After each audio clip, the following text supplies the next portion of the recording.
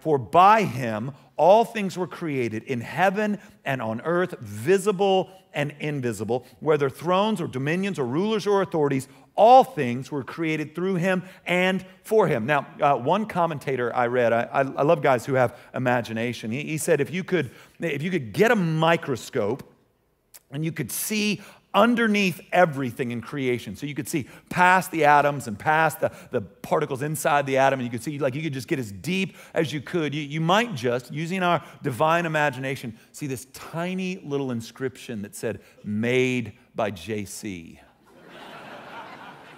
Right? Like if you could just get deep enough, right? If you could get past the molecules and atoms and the dark matter or whatever, right? If you could just get deep enough, you'd see this tiny little inscription, "Made by JC." Look at me. That includes you and that includes me.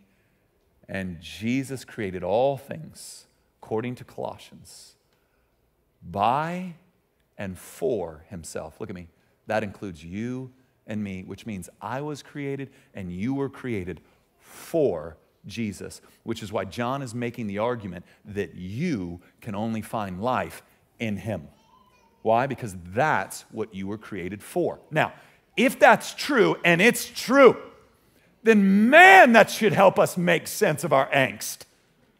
Right? Because if I have been created by Jesus, like you get down into the essence of who I am, and you got a little inscription, "Made by JC, for JC," like you find that inscription on me, then it makes all kinds of sense of why my job is never ultimately going to be satisfying to me, because I have not been made by my job and for my job.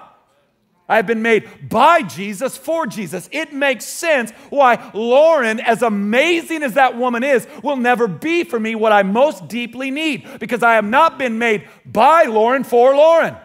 I have been made by Jesus for Jesus. It makes sense why my kids, as much as I delight in them, will never ultimately be satisfying to me, because I have not been made by them or for them.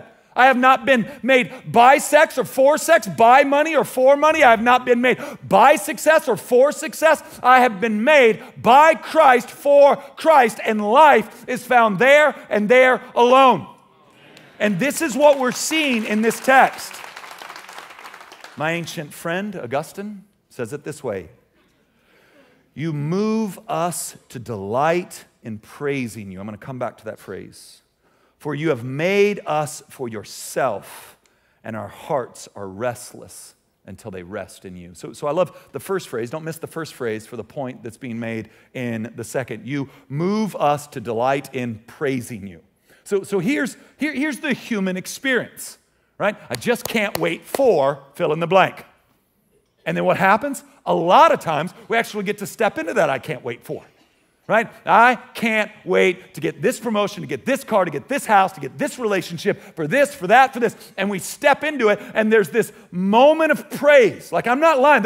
You get that promotion, you start a business, right? You kind of graduate and get your first job. You get that first house. You get married or find a friend group that you're going to do deep life with. You have a child. You finally make the kind of money that you thought maybe you would eventually be able to make. And there's a moment of praise in that.